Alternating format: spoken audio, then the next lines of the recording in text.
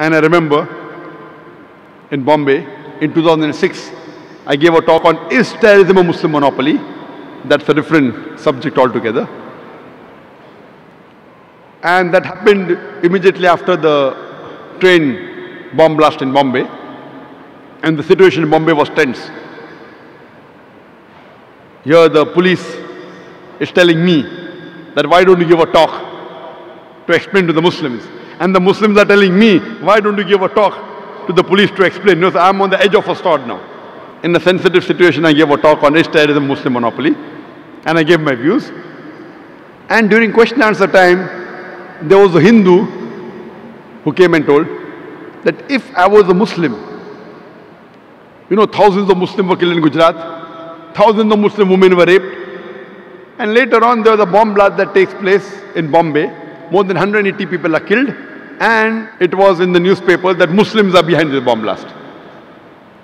So during question and answer time, this Hindu gets up and says that if I was in the place of the Muslim, and if thousands of Muslims were killed, and thousands of women were raped, I would have done the same thing. I would have done the bomb blast in Bombay. And everyone clapped. I told him that what you're behaving is like a normal human being. It's a reaction. Thousands of Muslims are killed, and if thousands of Muslim women are raped. But I cannot do that. I, being a Muslim, I cannot do that because my Qur'an, the last and final commandment in the Qur'an, does not permit me to kill any innocent human being. If some Hindus have done in Gujarat, it does not permit me to kill the other Hindus in Bombay. It is prohibited in Islam.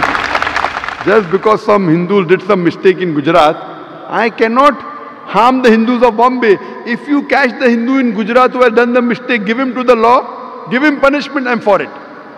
But you cannot take revenge by killing Hindus in Bombay. It's not allowed in Islam.